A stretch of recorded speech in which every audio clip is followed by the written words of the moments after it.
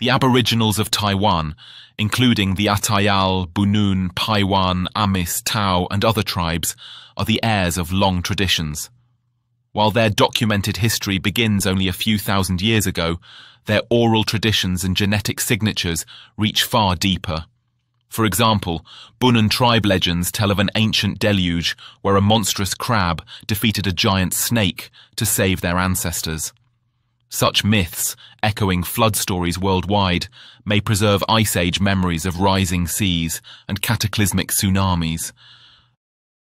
The islands of East Asia have always been both refuges and crossroads. Taiwan, Okinawa, and their outlying islets stand like stepping stones between the Asian mainland and the Pacific, inviting daring migrations while also guarding their secrets in stone caves and coastal reefs. The prehistory of Taiwan is not merely a story of local settlement, but a saga of connection.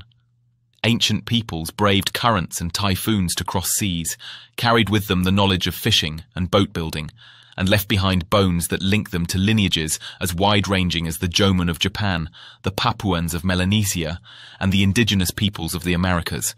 At the heart of this tale lies Zhuozhen Man, the oldest known human fossil from Taiwan, who lived during the waning millennia of the Ice Age, when the Taiwan Strait was still a dry land bridge to the mainland.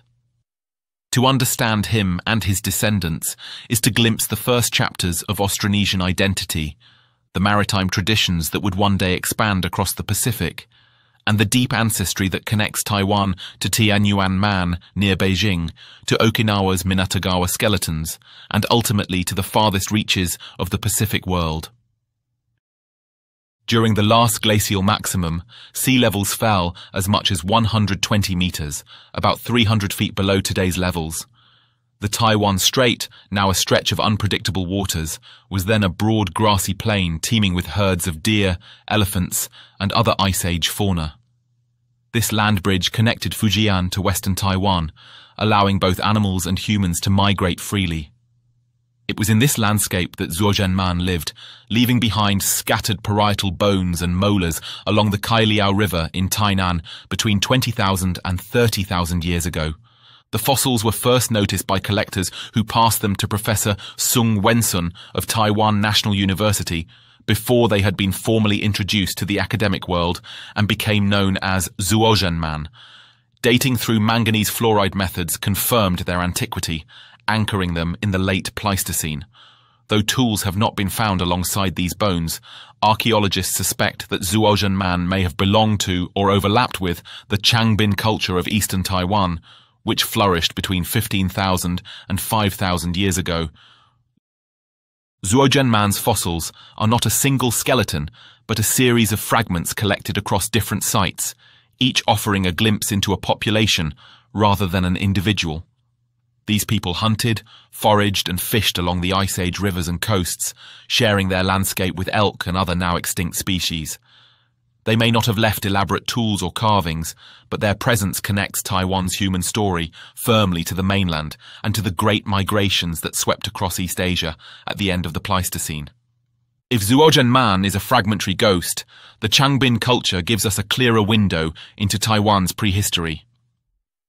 First identified at Baxiandong Cave, this culture lasted from about 15,000 years ago until as late as 5,000 years ago. Its people used large pebble tools in early phases, suggesting a hunting and gathering adaptation, but later layers contain quartz microliths, bonefish gorges, and shell ornaments, pointing toward a specialized maritime way of life. By 10,000 years ago, these communities had developed a strong reliance on fishing and shellfish gathering, especially along Taiwan's southeastern coast. This transition mirrors broader patterns across the Western Pacific, where human groups increasingly turned to the sea for sustenance as forests shrank and coastlines shifted with rising seas. The Changbin culture, therefore, can be seen as Taiwan's first coastal civilization, a precursor to the Austronesian maritime societies that would later arise. While Zhuozhen Man lived in an Ice Age landscape, another pivotal chapter in Taiwan's story comes much later, with the Austronesian expansion beginning around 4,000 years ago. Genetic and linguistic evidence suggests that Taiwan was the launching ground for the vast Austronesian diaspora that spread across the Pacific and Indian Oceans.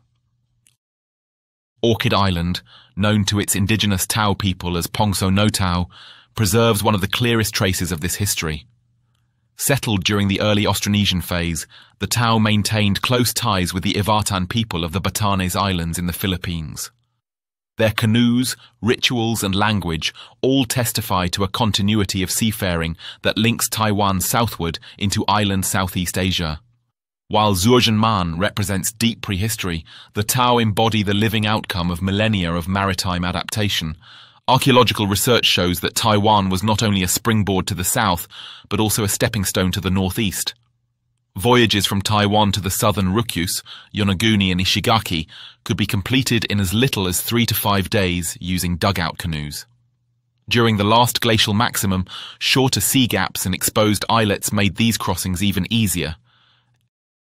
Evidence from Okinawa's Sakatari Cave has transformed our understanding of these early voyages. In 2016, archaeologists discovered shell fishhooks dating to 23,000 years ago, contemporaneous with the Minatagawa skeletons also found on Okinawa. These hooks were not for catching small coastal fish, but for targeting larger, deep-sea species, proof that humans in Okinawa possessed seaworthy boats and sophisticated maritime knowledge. Their culture, deeply tied to fishing, parallels what we know from Taiwan and Indonesia, hinting at a connected maritime tradition across the Western Pacific. The Minatagawa people themselves, dated to roughly 20,000 years ago, show morphological affinities to both Jōmon populations and Southeast Asian lineages. This positions Okinawa as a midway point, a genetic and cultural bridge between Taiwan and Japan. Genetic studies place Taiwan's Aboriginal peoples within the Austronesian family, but they also carry signals of older lineages. These include affinities to early East and Southeast Asians, tying them not only to modern Pacific Islanders, but also to populations such as the Jōmon, and even to deeper layers represented by Tianyuan man. Discovered near Beijing, Tianyuan man lived between 42,000 and 39,000 years ago. He is one of the earliest confirmed modern humans in East Asia, a representative of what scholars call the East and Southeast Asian lineage. Genetic analysis shows that while Tianyuan is not directly ancestral to modern populations, he represents a basal branch that contributed to later East Asians, Southeast Asians, and even Native Americans.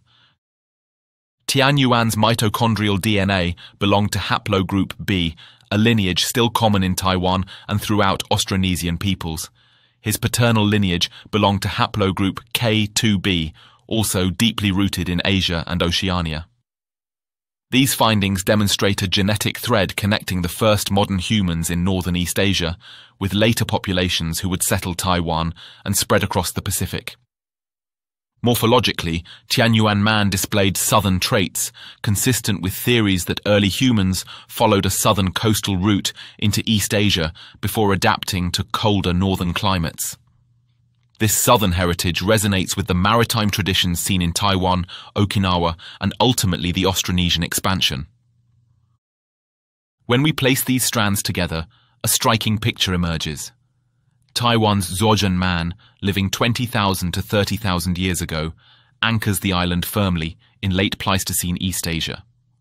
The Changbin culture shows that by 15,000 years ago, Taiwan's inhabitants were turning decisively toward the sea. Voyagers crossed to Okinawa by 23,000 years ago, crafting advanced fishhooks and establishing settlements that would influence the Jōmon. And at the base of these regional stories lies Tianyuan man, a representative of the deep ancestry that binds East Asians, Southeast Asians, and even distant Native Americans. Taiwan thus becomes more than a local story. It is a keystone in the vast web of human dispersals that carried Homo sapiens from Africa into Asia, through island chains and across the Pacific. The Aboriginal peoples of Taiwan are not isolated remnants, but living inheritors of a legacy that begins with Tianyuan man and spans to the Polynesians of the far Pacific. While Jōmon man and the Changbin culture illuminate Taiwan's late Pleistocene, an even older find lies submerged in the Penghu Channel. Fishermen dredged up a robust human mandible, later dubbed Penghu man. Analysis suggested that it belonged to a Denisovan, who are distinct from modern humans yet younger than Homo erectus. Some scholars argue it may represent a population that survived in East Asia until as recently as 30,000 years ago. This jaw, together with other vertebrate fossils, speaks to Taiwan's role as a corridor for human movement deep into prehistory. During glacial periods, the Penghu Trench was dry, exposing fertile plains where both archaic and modern humans could have lived. Whether the Penghu hominins interacted with early modern humans like Zhuozhen Man remains unresolved, but the possibility that Taiwan hosted overlapping populations adds depth to its prehistoric record. The prehistory of Taiwan is not a tale of one fossil or one culture. It is a tapestry woven from the bones of Zhuozhen Man, the tools of the Changbin Caves, the Penghu jaw from drowned plains, the fishhooks of Okinawa, and the genetic markers of Tianyuan Man. It is the story of how an island became both refuge and launch pad, how its people navigated seas long before the invention of agriculture, and how their descendants crossed oceans to shape one of humanity's greatest diasporas. From the Ice Age plains of the Taiwan Strait to the storm-swept waters of the Ryukyus, from the flood myths of the Bunun to the mitochondrial lineages that link Taiwan to Polynesia, the narrative is one of resilience, adaptability, and connection. Taiwan's Aboriginal peoples are not just modern communities fighting for recognition, but living witnesses to a history that begins 30,000 years ago and resonates with some of the deepest currents of human ancestry. In this way, Taiwan's prehistory reminds us that islands are never truly isolated. They are crossroads of migration, laboratories of survival, and memory keepers of the human journey. To stand on Taiwan's shores is to stand at the confluence of time itself, where the bones of Zhuozhen Man whisper across millennia, and the waves carry echoes of Tianyuan Man, Okinawa's fishers, and the seafaring ancestors who would one day chart the Pacific. Thank you for watching.